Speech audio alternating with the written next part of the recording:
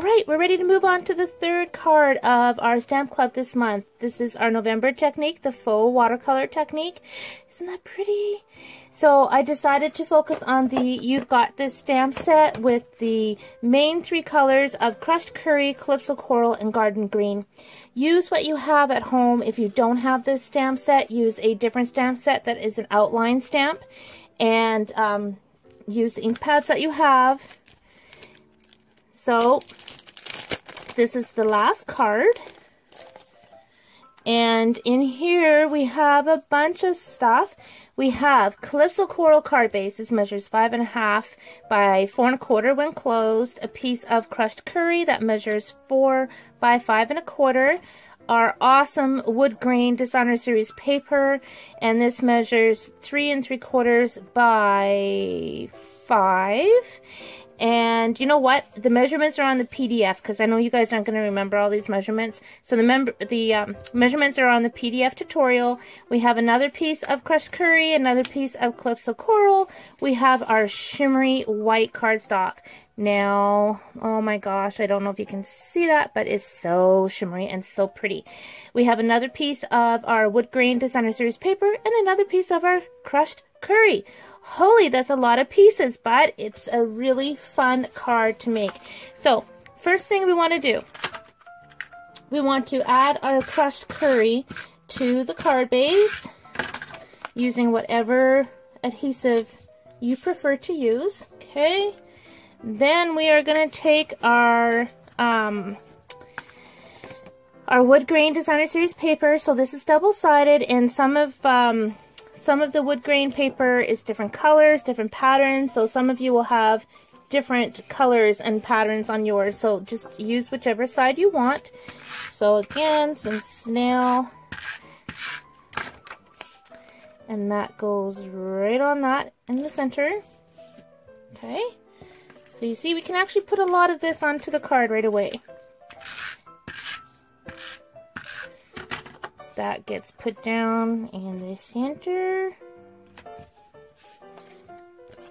Even the Calypso Coral layer put down in the center.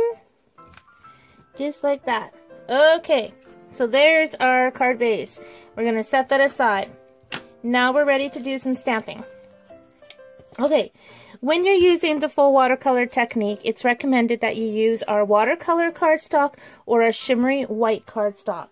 However, I wanted to show you on card number 2 that you could do the same thing using our Whisper White cardstock. This is the thick Whisper White cardstock because I want you to be able to do this technique on supplies that you already have at home. I do recommend trying it on the watercolor cardstock and the shimmery white. They hold the water a lot better than our regular Whisper White cardstocks do. But you see, if you don't use too much water, it dries beautifully. But you can use more water and do different things when you're using our cardstock that is kind of formulated a bit more for water, if you will. Okay, I think we got that covered. We need to emboss this.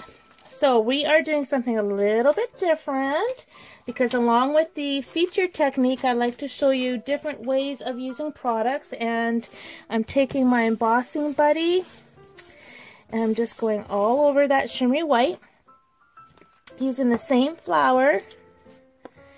Oops, and the Versamark. Ink it up really, really good. Now watch this, you guys. This is so cool. I'm now going to take my basic black and I'm going to ink up my stamp. So the basic black is going on top of the Versamark.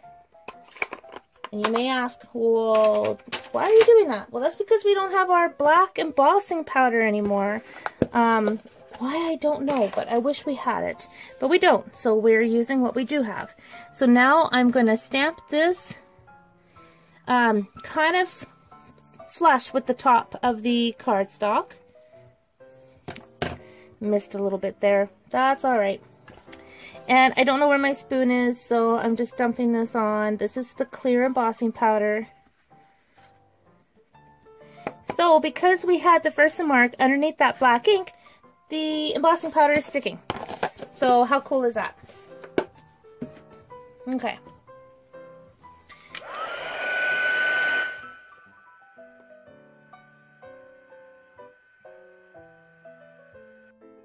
Alrighty, this is embossed. Can you see it's shiny? So very, very nice. So we're doing the full watercolor on this card a little bit differently than the previous two cards. So as we did in the other cards, you can squeeze the lid of your ink pad to get a puddle of ink, and then you're just going to squeeze a little bit of water to get like a little pool of ink, right? Okay, well, what you can also do is, hang on, let me get it here. You can take our ink refills and add a couple drops to the lid of your ink pads.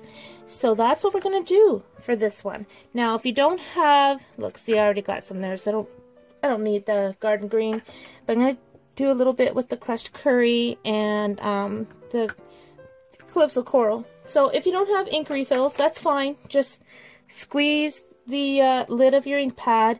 When you do use your ink refills for this, you get a stronger color, and also it's really good to have your ink refills so that you can re-ink your ink pads so they don't get dry. Alright, so let me get a clean piece of paper towel. Alright, clean my aqua painter. Okay, so how this is different from the previous two cards, let me zoom in a bit, is we are going to add more water to this surface than we have with the last two cards.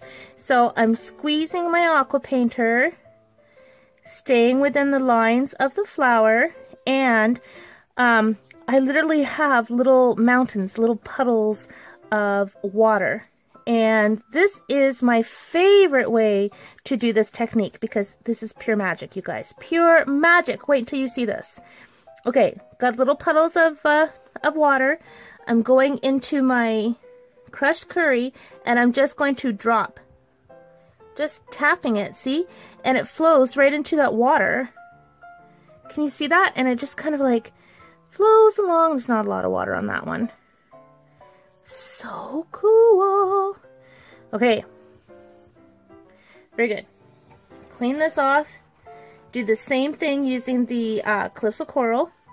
And I'm squeezing my aqua painter to get a bit of water into that drop of ink refill. And now dropping it onto this.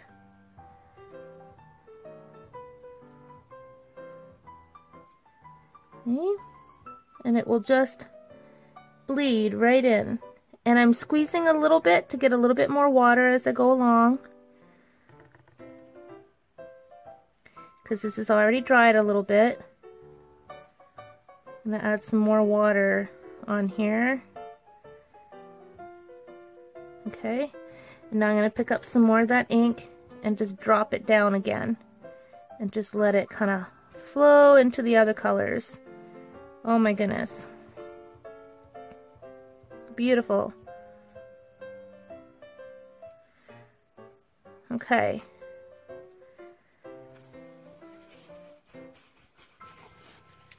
So I'm going to let that set, and now I'm going to go into my garden green. So first I'm going to ink up my leaves and my stem. Ink up. I mean I moistened it with my aqua painter. Okay, going into the garden green. Now, when this is dry, we are actually going to cut it out. So don't worry too much if you go outside of the lines on this particular one.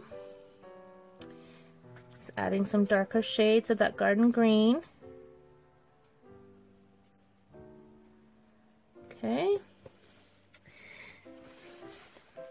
So I'm going to give it a light zap with heat tool just to dry it. I'm using it on the first setting, which is for drying ink. The second setting is for heat embossing.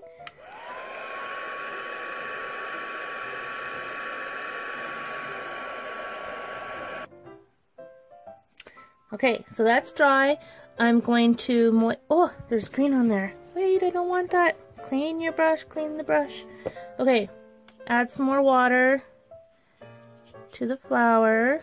squeezing it out because I want to go back in with that crushed curry just to get it a little bit brighter, because as this dries, those colors will dull a little bit. So I'm going to go back in with that crushed curry. And I'm squeezing the water as I go. And now I'm going to go into my Calypso Coral. And again, just kind of dabbing it on here and there. And I'm just kind of going around the edges a bit just to make it a little bit darker. And in the center.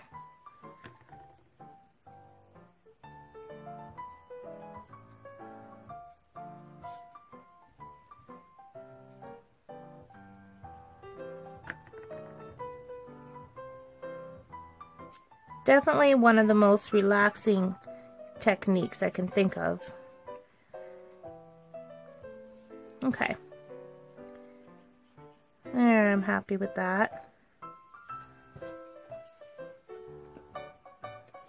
Can you see how pretty that is? All that shimmery paper is coming through, and I really don't know that the camera is picking up on it, but it's really, really pretty. Alright, so now it's time to cut it out.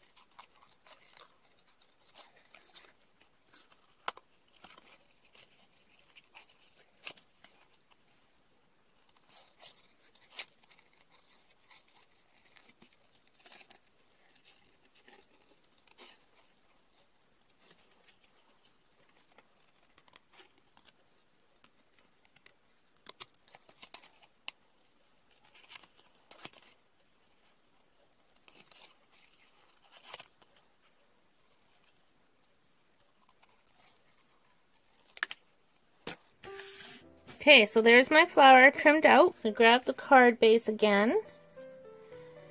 And then this is going to go right on top like that, and we are going to use dimensionals for this.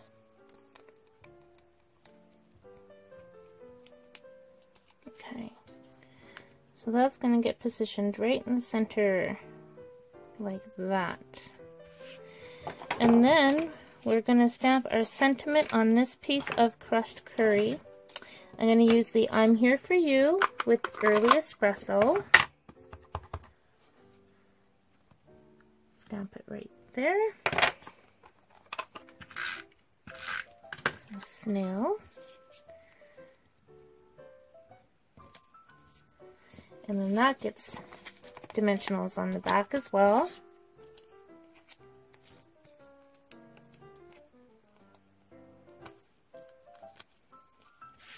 And I'm going to just line this up along the bottom of that Calypso Coral.